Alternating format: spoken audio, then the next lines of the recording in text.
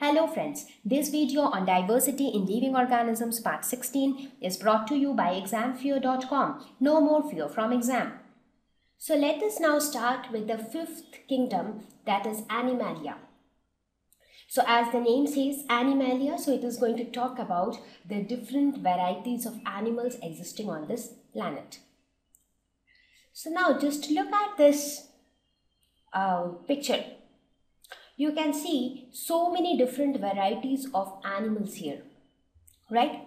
So in this kingdom, we are going to talk about all different kinds of animals, including human beings. So you can just have a look that there are so many different varieties of animals which exist, and that today, even though we have grouped them under the same category or the same kingdom, but they all are not exactly the similar. Right, because even they have a lot of dissimilarities amongst themselves. For example, fishes. If you compare a fish and a man and a cat, do you think that they have a lot of resemblance with each other? Well, they do not have a lot of resemblance, but they have some basic resemblance with each other. Since they have too many dissimilarities as well, that is why sub-classification of this kingdom was also necessary. So let us first quickly look at the characteristics of this kingdom. They are again eukaryotes, that is, they have specific membrane-bound organelles and a distinct nucleus. They are obviously multicellular, made up of many cells. They are heterotrophic, that is, they cannot prepare their own food and they depend on others for their food. Mostly mobile. They are capable of moving from one place to another. Now, how they move, that again varies from animal to animal.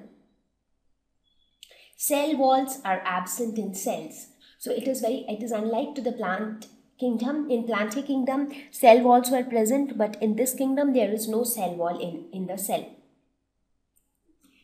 It is a diverse group with over 2 million species. So just imagine how many varieties of living organisms exist under this kingdom. So it is a very diverse group. It has got a large variety with over 2 million of species, and that is why we actually need sub-classification of this kingdom. So let us now see what forms the basis of sub-classification of the kingdom Animalia. On what basis do we classify it into further groups? So the basis of classification here is body differentiation and design. So similar to the plantae kingdom. In plantae also, we took one basic characteristic as the plant body differentiation. So here also, we will look at the body differentiation and design. So what do we mean by body differentiation? The same thing, I explained it before also, that the basic unit of body is cell. So these cells can form together tissue, tissues can form organs, organs can form organ system, and the organ system together can form the organism. Right? But now again it depends. It is not necessary that in all the organisms in this Animalia group, the organ systems will be present. There are animals who will have things only at cellular level. There are not even tissues. There will be animals where there will be tissues but no organs. So depending upon that, we have classified them. So it is classified into 10 subclasses. Large number of classes, right?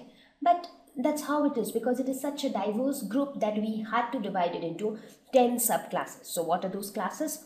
Porifera, Coelenterata, Platyhelminths, nematodes, Annelida, Arthropoda, Mollusca, Echinodermata, Protochordata, and Vertebrata.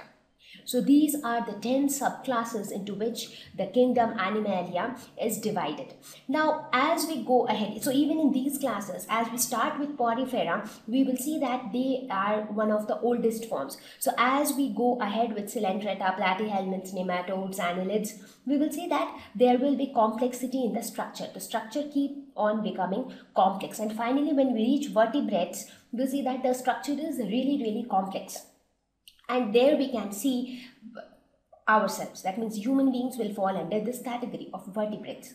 So as we go ahead, things will keep on becoming complex. Right? So Now you understand that on the basis of body differentiation and design. So not only differentiation, which I spoke about just now, design is also important, because if you see, if you compare a human being with an insect, the body design is completely different, right? So based on all those stuff, these 10 subclasses classification was actually done. So now we are going to talk about each of these subclasses in detail one by one. Thank you. Please visit www.examfear.com to watch more videos, attempt free online test, get free study material, find tutors and mentors. Thank you once again.